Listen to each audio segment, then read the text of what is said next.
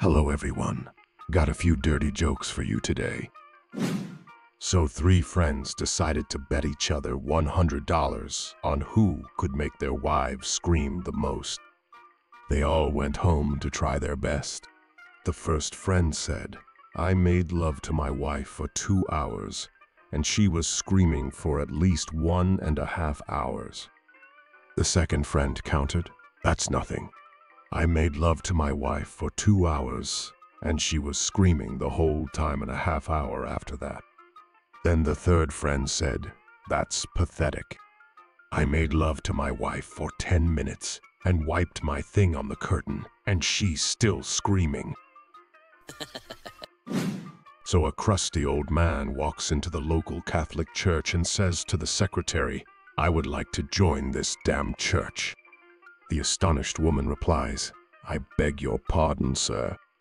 I must have misunderstood you. What did you say?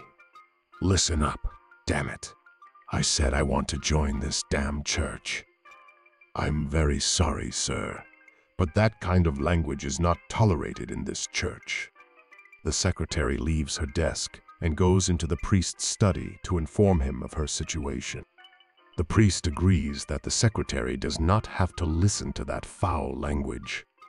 They both return to her office, and the priest asks the old geezer, "Sir, what seems to be the problem here?"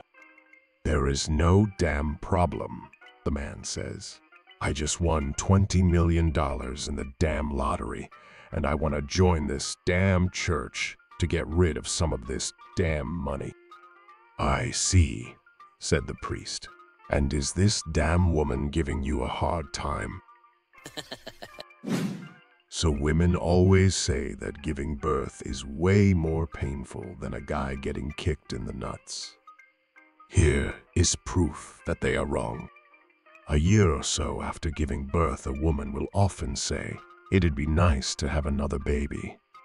You never hear a bloke say, "I wouldn't mind another kick in the nuts." Case closed. So a young boy came home from school to his mother. She asked him how his bus ride in with his father was. "It was fine, Mom," he chirped.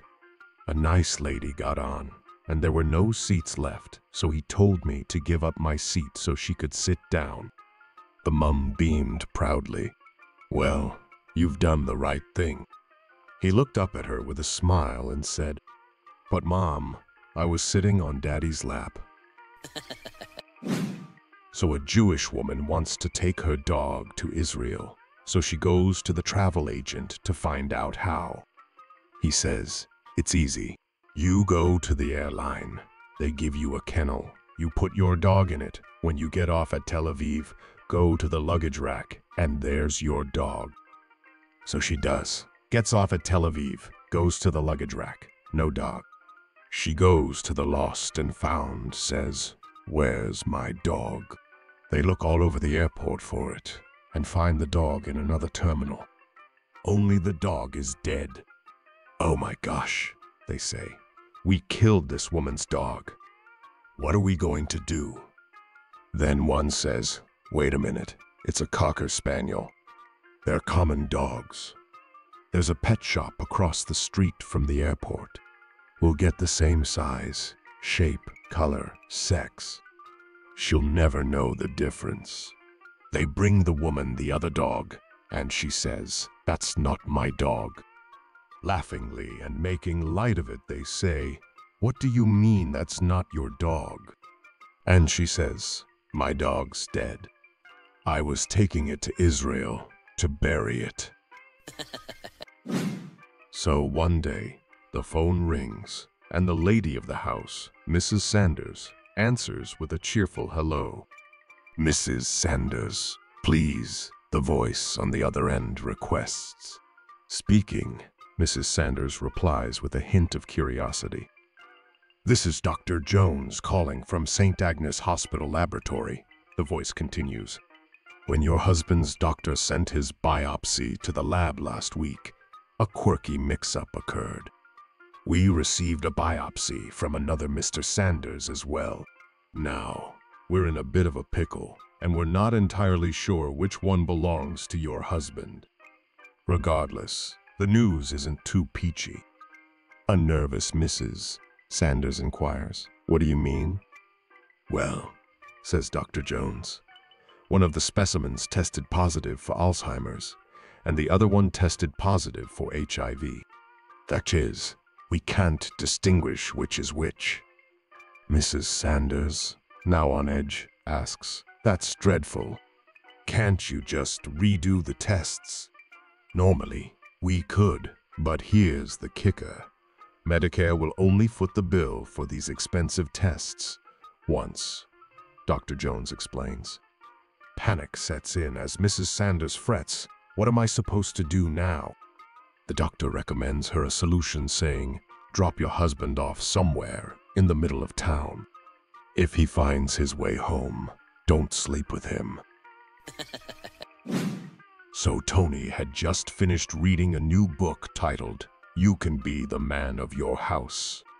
He stormed to his wife in the kitchen and announced, "From now on, you need to know that I am the man of this house, and my word is law.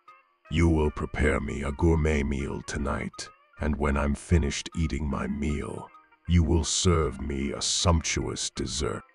After dinner, you are going to go upstairs with me, and we will have the kind of love that I want. Afterward, you are going to draw me a bath so I can relax.